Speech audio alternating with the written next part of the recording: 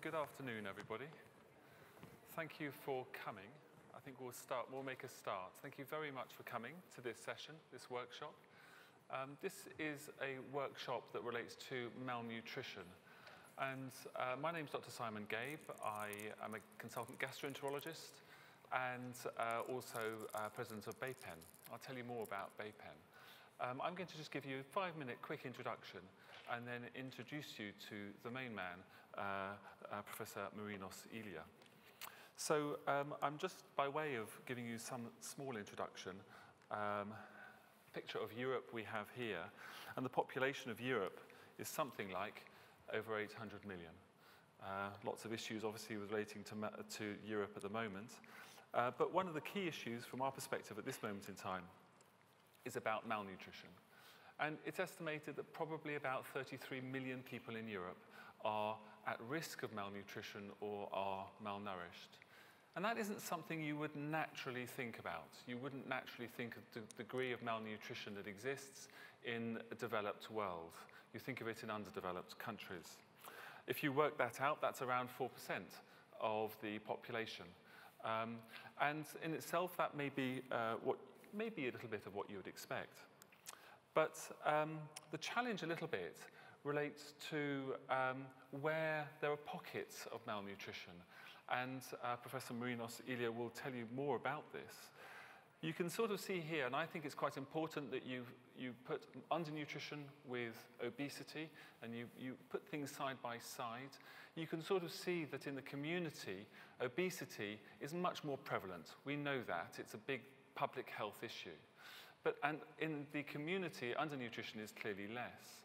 But if you go into certain environments, care homes and hospitals, you start to see that malnutrition, and especially disease-related malnutrition, which is not really properly understood, is much, much more prevalent than the obesity and the problems related to obesity. And if you start to look at other areas, especially the elderly, you will see that malnutrition is already there. It's something we almost normalize when elderly lose weight. And if you start to look in different places, in hospital, in care homes, or living independently, the number's about 1 in 3. A third of the elderly are malnourished or certainly at risk of it and the complications that will then occur. And we have an aging population. So this is only going to increase. So BayPen is the British Association for Parenteral and Enteral Nutrition. It's quite a mouthful. We're a charity. And we are also a multidisciplinary group that is unique in some respects because we include patients. So you've got dietitians, pharmacists, children, pediatrics, nurses, doctors, and patients all sitting around the table to think, how can we deal with nutrition-related problems? And it's a powerful group that's been going on for some time now. Ultimately, we try and put patients at the center of good nutritional care, and that would be our mission. We try and improve and understand malnutrition. We try and raise awareness of malnutrition, because often it's under-recognized and under-thought about. Provide resources, education, and advice, and bring the different disciplines together. And those disciplines that I showed you earlier are clearly very important, but actually they miss a lot of the management side of things and how you really make changes in government, where you've got, where you're making, if you want, political influence. There are sort of 5 principles of good nutritional care in all settings, and the 5 principles would be to prevent nutrition occurring in the first place where possible. With disease-related malnutrition, you can't necessarily prevent it, but you've got to identify it. And then train the professionals looking after patients, and manage, deal with the management side of things, prevent things. So prevention of malnutrition, dehydration, identifying patients, using validated screening tools, treating patients appropriately, training the individuals who care for patients so they can identify and treat appropriately. And then management of the systems and the structures really to help facilitate all of this so that you can then identify patients better. And that's one of the hardest bits. You need to work across a number of different disciplines and boundaries to do that. What are BAPEN doing? Well, within BAPEN, we've been working with the government and the Department of Health to show them that there is a problem, because otherwise it's invisible. And that is now accepted. We work with quality improvement scientists to embed nutrition and hydration into Department of Health programs, and bit by bit, that is slowly happening.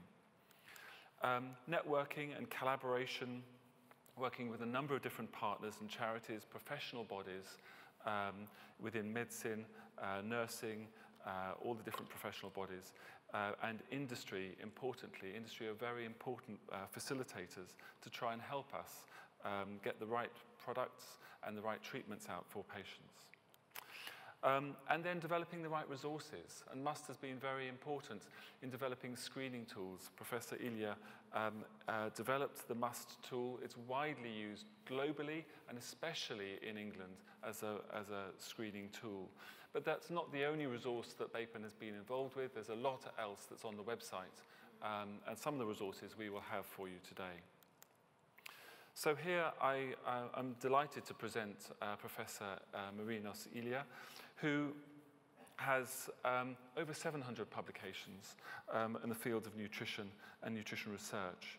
He has chaired a NICE quality standards group. He's chaired the malnutrition advisory group within BAPEN, and he's been chair of BAPEN itself. He developed the MUST tool. So there's no one better placed to talk next to you about predominantly the cost of malnutrition. And this, there is a document now on the website that is available to all that shows an enormous amount of work highlighting the cost of malnutrition, which Professor Ilya will be going through. Marinos. Thank you very much, Simon, for those kind words.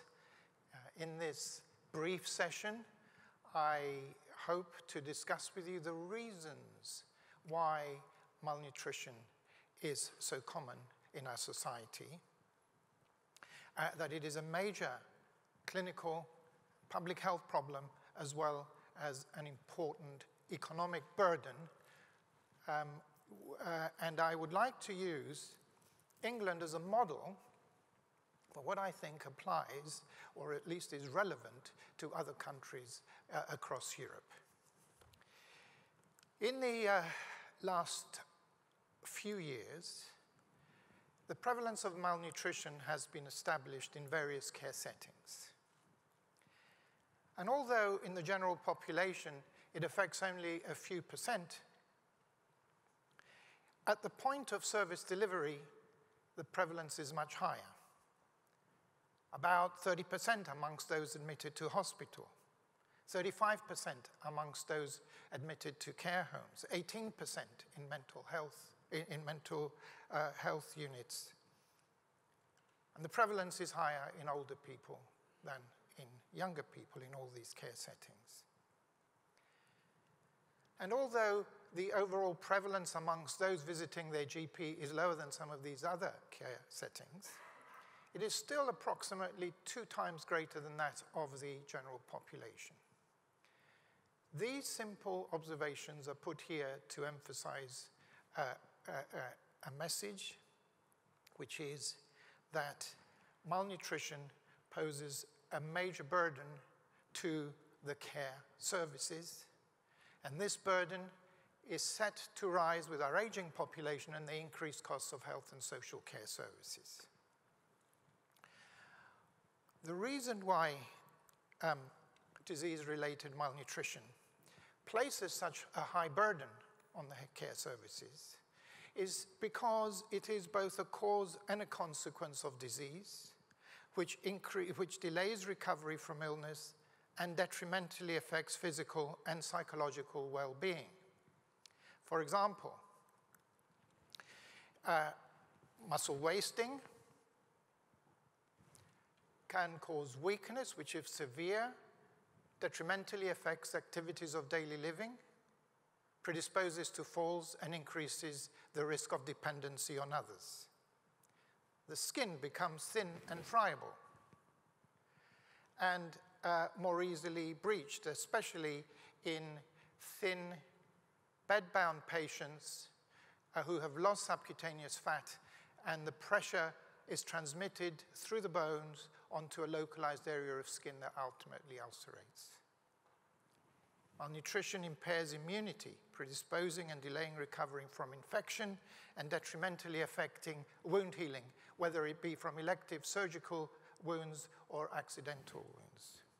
In the chest, it predisposes to infection. It reduces cough pressure and ability to expectorate and remove infected material, so that the patient is more likely to get a chest infection and delay in recovering or resolution of the chest infection. And malnutrition has a variety of psychological effects: depression, apathy, self-neglect, hypochondriasis, all of which can be precipitated or predisposed by malnutrition in the absence of disease, and which resolve when appropriately treated. So, because of this, malnutrition and all the widespread manifestations in different diseases, it is present in every medical discipline, in every type of ward, in every age group, in both health and social care settings. So when we have in front of us government data on the cost of health and social care split into smaller and smaller components, many of which are not shown on the slide in front of you here, the challenge is to assess the contribution of malnutrition to each one of these components, so that we can build a picture of the cost of malnutrition from grassroots. We obtained data on resource use, age-stratified data on resource use, and costs of these resources from the Health and Social Care Information Center.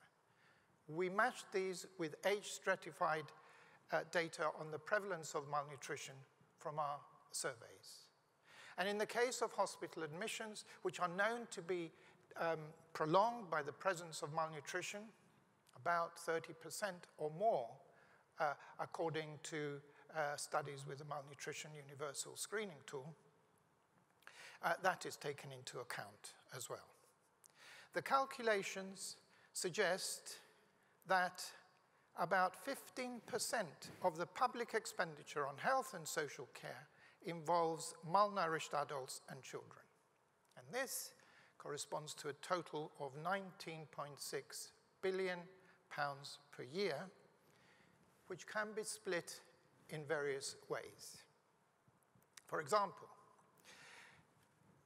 the malnutrition hospitals harbor only about 2% of the total burden of malnutrition in our society at a given point in time, as shown by the red shading on the left pie diagram.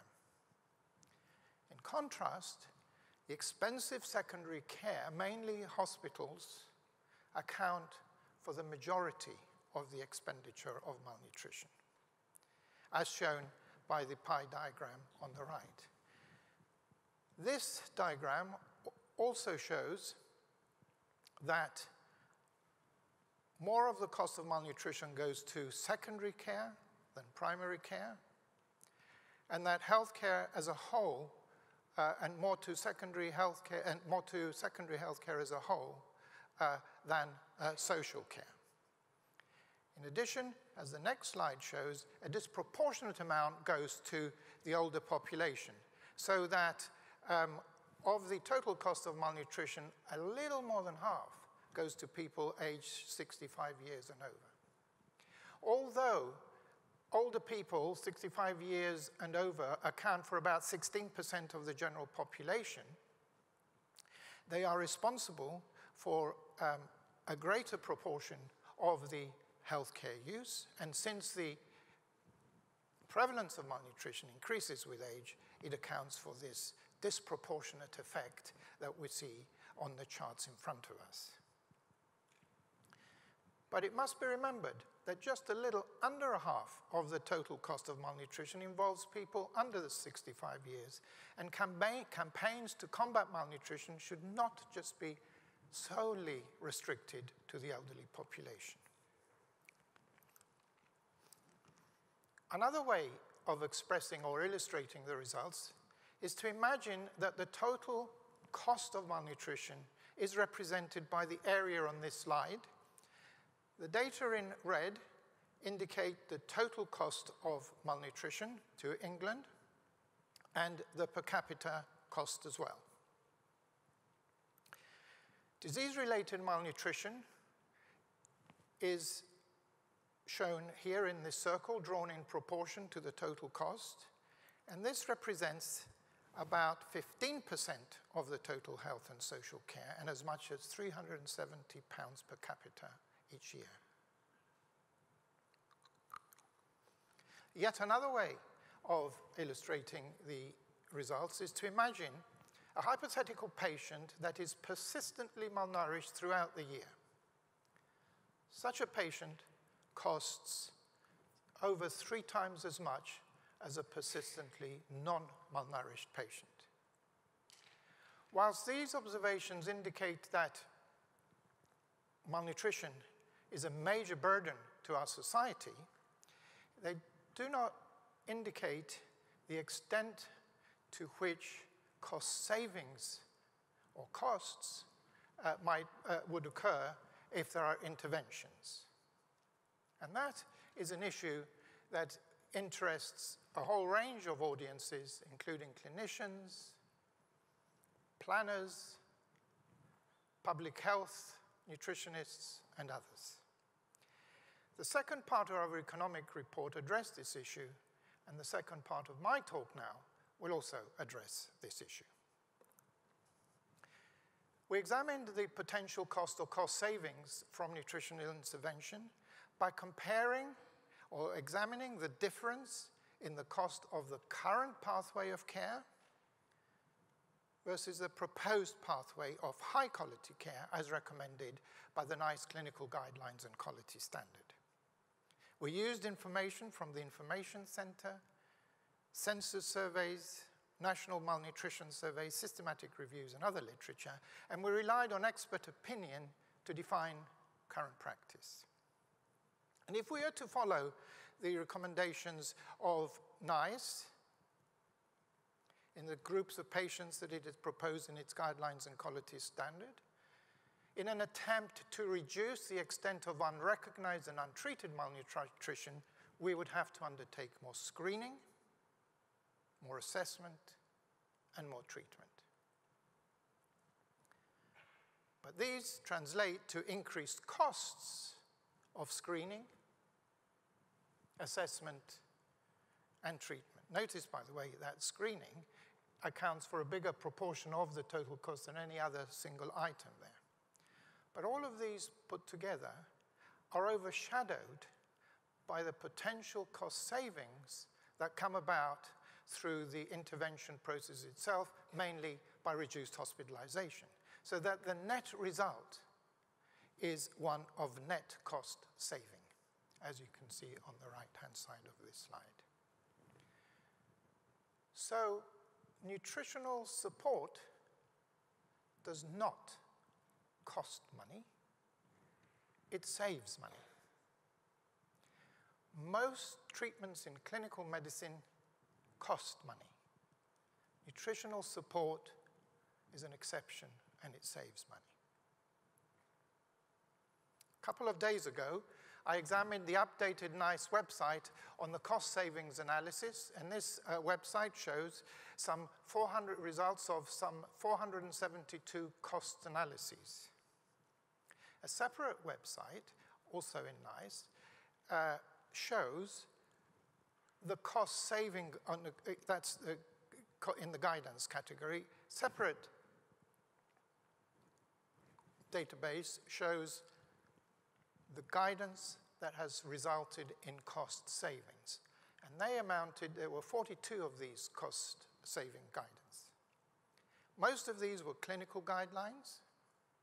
One was a quality standard, and others were technology assessment, medical technologies, diagnostic guidance, and other types of nice guidance. What is interesting about these is that nutritional support in adults ranked 5th overall in the extent of cost saving that it could produce, and 2nd out of 18 in the clinical guideline quality standard category. And it was unique in being the only quality standard in this cost-saving guidance that was associated with a cost saving. The website also has provided recently the impact that these cost savings are likely to have. And overall, there were only 5 that had a high impact. Most of the others were considered to have low impact. There are only 2 that had a high impact in the clinical guideline quality standard category, and nutritional support in adults was one of those. And quality standard in nutritional support was unique in that it was the only one in that category. So these observations suggest why nutritional support in adults is ranked 2 overall in the cost-saving guidance amongst the clinical guidelines, 2nd only after long-acting reversible contraceptions, and above the hypertension update, which undertook cost analysis to update the previous ones that were produced by hypertension. Our economic analysis has undertaken a more rigorous analysis of the data, more internally consistent, and involved greater treatment of unrecognized and untreated malnutrition, using considerably more evidence base in its analysis. Our analysis not only confirms that the NICE guidelines or the clinical standard in showing that malnutritional support in adults produces a cost saving rather than a cost, but also a much greater cost saving amounting to 63 to 77 million pounds a year if most or 85% or so of high risk of malnutrition is treated, and as much as 172 to 229 million pounds per year if 85% of high risk and medium risk of malnutrition are treated. About 10 years ago, we suggested the concept of the care gap. That is, the benefits one is likely to obtain from nutritional interventions is likely to be greater when the gap between current care, indicated on the bottom of this triangle, and desirable high-quality care, such as that produced by NICE, is large than when it is small. Our recent economic analysis shows the same applies to the economic considerations. The cost savings are likely to be larger when the care gap is large, and when the proportion of unrecognized and untreated malnutrition is also large. It is also higher when the admission rates and prevalence of malnutrition are higher in the hospital setting.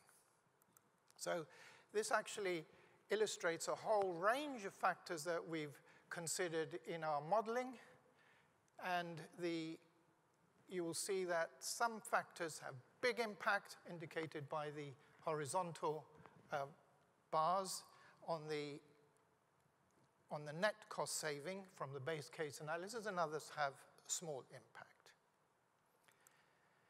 One sees that hospital admissions have a big impact, so that, for example, 20% variation in the admission rate has approximately a 20% effect on the net cost saving.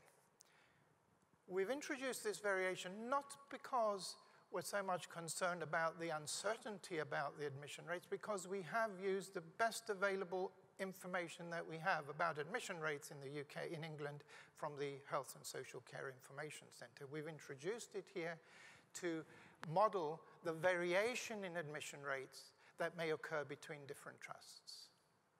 So malnutrition is another factor that had a big impact. As little as a 3% change in the prevalence of malnutrition amongst people admitted to hospital translates to about 10% change in the cost or cost savings. So that what this means is that more admissions and more malnutrition means more cost savings with the appropriate interventions. Time to screen is another potential factor that could influence the cost savings. And if we could reduce the time of screening from 5 minutes to, say, 1 minute or even less, as some of our recent studies suggest, then there are potential cost savings to be made there too. The report is consistent with evidence-based that has been reported earlier this year in systematic reviews of the value of oral nutritional supplements, standard oral nutritional supplements in hospitals and in the community settings. These reviews are the most comprehensive, we believe, in the literature, and they suggest that in the hospital setting, nutritional support in the form that I've just described, the standard nutritional supplements, reduce complications, reduce mortality, produce faster recovery from illness, and result in a net cost saving, and there is obviously a cost-effective element in that. In the community setting, the reviews indicate that they can produce reduced falls and less functional limitations, which help to achieve greater independence, fewer mobility problems, also more independence, less hospitalization so that people can spend more time with their loved ones at home, and also improved quality of life with economic implications in cost-effectiveness analysis. But in a sense, these are a somewhat artificial way of looking at things, because nutritional support doesn't just occur in one setting alone. People move from one setting to another. The patient journey takes them from one setting to another. And this slide it helped to illustrate the malnutrition carousel, in the sense that the people that have become malnourished in the community are more likely to be admitted to hospital, and those that are discharged malnourished are more likely to require support and healthcare visits to GPs and more prescriptions, so that there is a risk that the cycle, a positive cycle, may set up. And if we're going to tackle the problem, we need to tackle it not in one setting alone, and especially not in one setting alone in isolation, but rather as part of a bigger picture that traces the patient journey along the lines that was being described to you earlier. What is also interesting is that if we actually look at observational studies about the cost of malnutrition, in studies that begin in the community, it ends up, according to the analysis here of the National Diet and Nutrition Survey of people over 65 years or over, that most of the cost is incurred by the hospital. And if we look at interventional studies, randomized controlled trials, we find, again, these are in the community studies, but the costs are mainly in the hospital, irrespective of whether we look at the control group or the ONS group, the oral nutritional supplement group. The study of Anord Bertandia, which is in a sense an observational study of high and low prescribing GP practices, showed that the cost of oral nutritional supplements, as you can see on the right, is substantial and considerably greater than in those with practices that give very little oral nutritional supplements. But the interesting thing is, despite the limitations of this study, is that the overall costs are not increased despite extra ONS prescriptions, but are actually tending to decrease, bringing down the hospital costs in the process. And the plausibility of this is suggested by a systematic review that we undertook and published in 2013, showing that interventions in the community can reduce hospitalization significantly. And this is also confirmed by our recent systematic review in clinical nutrition, which shows that in studies that have economic components, ONS use in the community significantly reduces hospitalization and associated costs. And this can potentially result in problems if the management of care involves costs coming from different streams, for example, a different stream for the community and a different stream for hospital, and the stream that pays the expenditure in the community benefits another care setting. There needs to be a unified approach so that the overall benefits can be realized across care settings. But much of what I have said has concentrated on people that access the healthcare services. The problem is much bigger than that, because some people do not access the healthcare services readily. Consider, for example, of a group of malnourished people. They go and see, some of them go and see healthcare workers, GPs, hospitals, and so on. Some of them have their malnutrition detected. Some of them do not have it detected. To improve that, there needs to be campaigns and awareness amongst healthcare workers. But amongst those that don't access their healthcare services very readily or access them very late, when the problems are much more severe, we need awareness amongst the public, and that requires a different approach, but hopefully an integrated approach with a clinical one. So finally, I come to some of the ways in which BayPen has attempted to deal with the problem of this pathway that goes from detection, treatment, follow-up, and so on. But here, I present it in a slightly different way in order to emphasize some of the clinical and public health elements of the approach. So raising awareness obviously involves awareness amongst care workers as well as the public. And this has taken, and we've attempted to do this via reports, media, websites, working with other services, with the care services, and also with stakeholders. In relation to the public, we have produced a report that has been based, called The Patient Voice, Nutritional Care and the Patient Voice, how we're being listened to, by bringing together the care workers, the patients, carers and family members or organizations that represent them. We have also attempted to affect or have an impact on the public by a self-screening website so that people can pre-screen themselves or screen themselves in the community and go to their GP with their results and some advice based on an integrated approach from multiple organizations. Education and training is important amongst care workers and the public. E-learning portal and interactive e-learning modules on nutritional screening. We have 3 of these, one for the hospital setting, another for primary care, and another for care homes, which are supported by government and the Department of Health quite strongly. Decision trees have also been developed by BayPen in various topics that will help healthcare workers make decisions, key decisions in clinical practice. There is also nutrition screening initiatives, because if a problem isn't diagnosed, it can't be effectively treated. That's the beginning of the pathway. And there are screening that can be done by care workers, and as I've indicated previously, the public as well. In fact, there are 2 types of self-screening.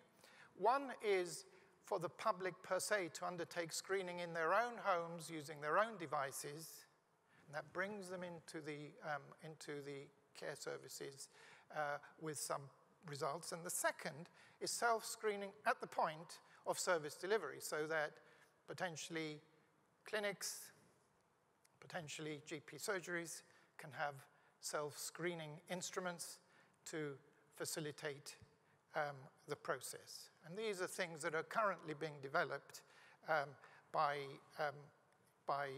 various workers in Southampton, where I work, and also by BAPEN. The guidelines need to be made widely available, and we are working with various organizations to produce guidelines and standards, but BAPEN produces its own guidance as well. I put public there as well because there's about 6-7 million informal carers in the UK. People that are family members. Should they be trained? Are they be getting consistent messages? Perhaps this is an area that we need to think about more in the future. And the same applies to issues relating to regulation and inspection processes, which obviously affect carers and workers, but the information that is given to informal carers may also be important. It is interesting that last year, the Hospital Food Standard Panel report on standards in NHS hospitals produced 5 standards, which are now incorporated into the NHS contract. One of these was to deal with nutritional screening. And Standard 3 stated malnutrition universal screening tool, BAPEN, or equivalent validated screening tool. And although this is predominantly for the hospital setting, it actually extends beyond that setting, because people that are recognized as being malnourished have to be treated, and the treatment often begins in hospital but continues in the community, especially if the stay is very short. These standards are important because, having been incorporated into the NHS contract, they become legally binding according to English law. And that's a step in the right direction. Of course, all these things have to operate in an integrated manner across care settings with an appropriate infrastructure, which we've been trying to bring together. So, in summary, ladies and gentlemen, amongst the key messages that I'd like to leave you with is that malnutrition is not only a common clinical public health social problem, but also a major economic burden. About 15% of the public expenditure on health and social care involves malnourished subjects, corresponding to £19.6 billion, and that it costs over 3 times more to manage a persistently malnourished subject than a non-malnourished subject. With respect to the cost savings, it costs more not to treat malnutrition than to treat it. Unlike most treatments that with malnutrition associated, the treatment of malnutrition can save rather than cost money, and the figures I've already indicated to you, so that every effort should be made to start treatment early and to prevent it if possible.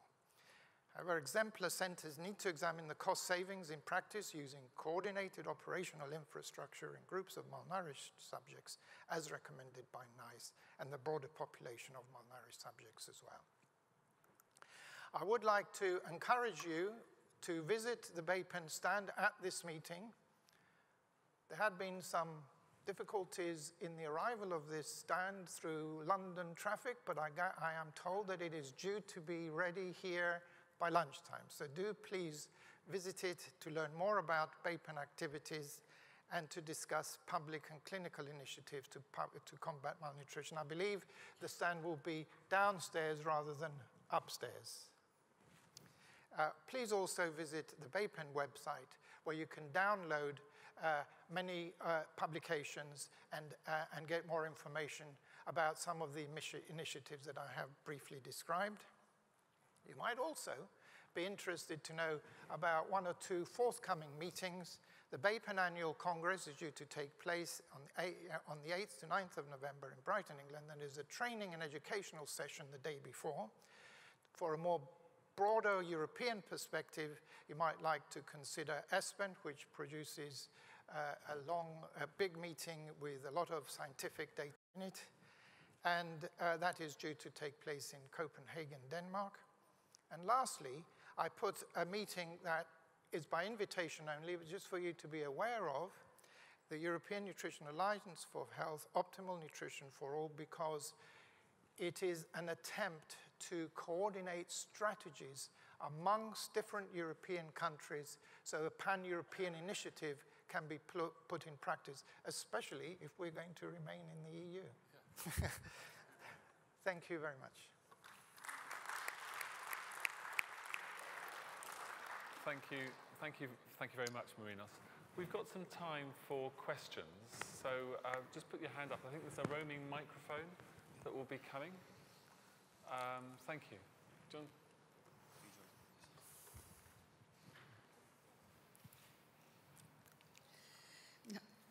I'm Anne Jones from West Sussex. The first thing I have to say is, of all the things I attend on health, to me this is the most important, because we're always talking about prevention. And honestly, sometimes our diet leaves a lot to be desired. And when I was very ill in France, I couldn't believe the kind of food I was fed there. And my roommate said, oh, this is what they have. The children are taught to eat properly with salads and the right food. So what I really want to say is, how can we get this into education per se, so that people are really taught about nutrition, and also all the care providers, those who visit, and I've done this, you go into homes and you see elderly people almost just sleeping. And one man said to me, he had to go in because his bungalow caught fire. I told them, I can't live on macaroni. They're not feeding them properly in the homes. And even the Meals on Wheels, for me, leave a lot to be desired. So it's how we get this message out to the wider community. Do we need to put it on EastEnders or something? Well, actually, that would probably help, because raising awareness is an important issue. I mean, we know, I think people perhaps don't appreciate the magnitude of the problem. And getting good case studies out into the public and not just amongst the care workers is important. I should just also mention that apart from healthy food for the general population and people and older people that are potentially malnourished, that disease-related malnutrition sometimes calls for specific treatments. So, for example, people that are losing a lot of fluids may require more salt, not less salt. People that have been injured, they may take more energy if they provide energy-dense products rather than, although situation about fat and carbohydrate is sort of being considered at the moment in the press about which is preferable, but often high energy density products are maybe preferred in people. So it's a big, big problem that needs to be tackled in a coordinated way, not just by government, not just by specialist organizations, but an amalgamation of many different groups of people, including the media. Hello, I'm Mary Sherwood. I'm trying to drive a thing for helping dementia carers. So my interest really is in people with dementia. And I heard about a case where a care home replaced the tea and coffee with half a pint of water. But they didn't just provide it, they actually stopped and helped them to drink it. And they found it reduced falls and it reduced confusion. So it isn't always just about food. Quite often drink is a really vital thing. But I don't know how many other people have experienced this, but in hospitals or even in care homes, food and drink for people with dementia, often people come along, they put it there, the person has no idea what it is or what you do with it, they walk away, they come back, they go, oh, they didn't want it, and they take it away. Or you have a jug of water, this was the case with my mother, a jug of water with a glass on a table by the radiator, it gets nice and warm, She'd no idea what it was. She thought it was for watering the flowers. When we complained, they said, it's okay. When you visit, if you'd like to, you can go down the corridor and get her a cold drink out of the fridge. You know, there is a huge amount that can be done with very simple things like making sure that people with dementia in hospital or in care homes, that there is someone helping them to eat or drink. Thank you very much for those comments, and I might just add to that in the sense that there have been some surveys, for example, in hospitals and care homes, that have examined, they've asked how many of your patients are being helped or are having appropriate treatment with nutritional support, specifically on nutrition. And when the survey involved care workers, the vast majority, and I believe it was something of the order of about 90%, said they provided the service.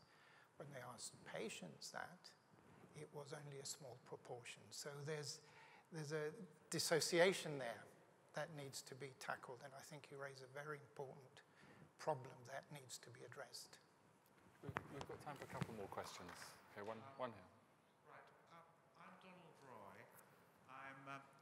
I'm just become emeritus chair of Healthwatch Wandsworth, and there are a couple of immediate things which certainly Healthwatch, either through its enter and view function or through its representation on health and well-being boards, could actually do to tackle this. And certainly I'll be going back to suggest to my successor. The two immediate ones are that the enter and view function, particularly when visiting care homes, could be used to ask questions about the feeding arrangements in care homes. That doesn't require a huge amount of expertise. It's something that essentially interested lay people like Healthwatch volunteers are more than capable of doing, and we can feed straight to the CQC and to the local authority and elsewhere if we want to. And similarly, the health and well-being boards, certainly in England, are responsible for something called the Better Care Fund. And being able to switch money around between acute and primary care, as well as, incidentally, between the health service and social care, is exactly what the Better Care Fund is about. So it would be quite easy, in fact, simply to get nutrition-related issues, of which the obvious one is falls, directly into the decision-making process of the Better Care Fund. It's not, none of this is rocket science, and it can be done quite quickly. And certainly one of the things I'm going to be doing after today is to go home and lobby for this. Thank you. That's very useful. Thank you. That's very useful, and I think we'd be happy to join in any discussions or Absolutely. that may happen. Absolutely. Sorry, you've been waiting a long time. My name's Marlene Diagla. I'm head of a children's centre in Haringey. I would like to make 2 short points. One is to just kind of reiterate what that lady over there was saying. I trained as a nurse when I was a teenager, and I would say that one of the things that was essential as part of our training is good nutrition and rehydration as part of treatment for patients to get better. Unfortunately now, when I go into hospital to see other people in hospital, I'm really shocked at the amount of patients who are starving and dehydrated in hospitals. Often I see plates of food, whether it's some of the specialist diets that they're on to, high protein or whatever it is, and it's placed in front of them. They're too weak to use their utensils to put the food to their mouth, and also to pick up the cups to put them to their mouth. And literally somebody comes around and says, you don't want it, and wipes it all away. And to the point that visiting relatives, we end up feeding other people who are starving in hospital, because you can see them slowly deteriorating. I just think that we can talk about supplements and that, but if you're being placed with food, sometimes the quality of the food is debatable, but I just think that there must be something done nationally to change practice. What is treatment? Treatment is not just using technology, drips, tablets. It is everything in terms of nutrition support and rehydration.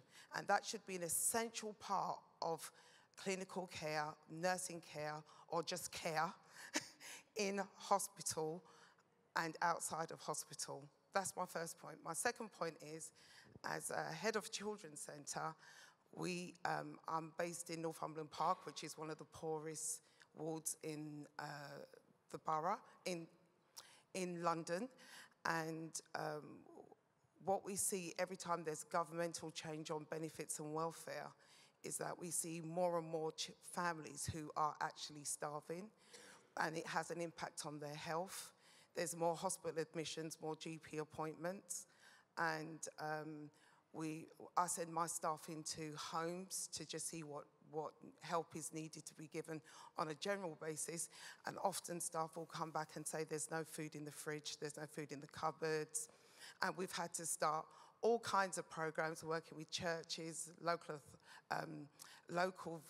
voluntary groups, and also using our small resources to try and address the need.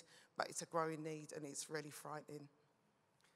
Thank you very much. I think we would agree with those points, especially the fact that the government itself, the NHS itself, the Department of Health in itself can't deal with the entire problem, and linking with some of these other organizations can help deal with the problem in a more profound way within our society. So thank you very much. We've gone over a little bit into your lunch break. Thank you for attending, and please feel free to come to the stand and ask any more questions you have. Have a good day. Well done.